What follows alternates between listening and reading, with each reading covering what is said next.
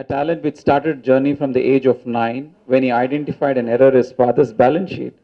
And I'm sure he'll identify many much such more in future to come.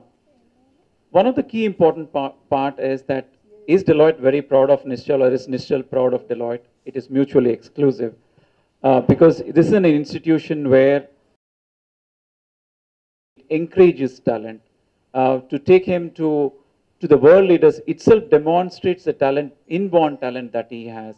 And we are very proud at Deloitte that such a person did his articles with us. I know it's been a journey which has been very tough for him. 3 years has been very, very grilling, but at the end, he has come out very, very successful.